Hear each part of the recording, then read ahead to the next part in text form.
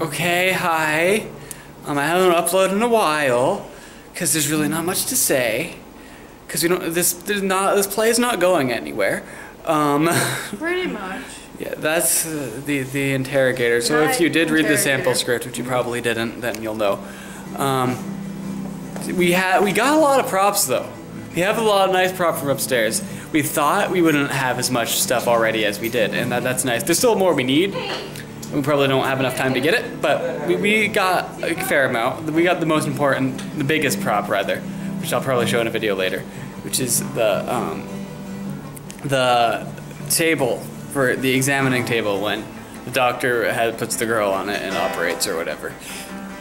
We've done 2 run-throughs. We had another rehearsal yesterday. I didn't vlog that. I didn't feel like it. So that was our first run-through. Yeah. Well, we have sort of mine. We have Nate's and mine, sort of. Yours, we need to figure yours out. Yours is actually important because of the leg thing.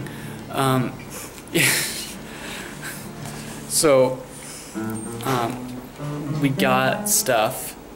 Yeah, yesterday we did a run-through. Today we did another run-through. It's actually not too bad. Just line memorization is a problem, and I'm the biggest causer of the problem. So, I've never been good at memorizing lines. But we need to get that done. We need to do stuff. We need to get this play on the road. And the sophomores clearly have it much better together than we do, but they also have a lot more people than we do. And a more... I think everybody has more together than we do. Supposedly not the juniors.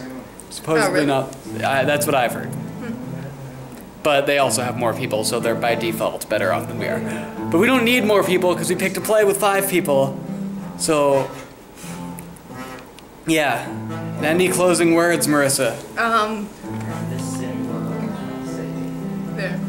Oh, he's playing guitar. Bye.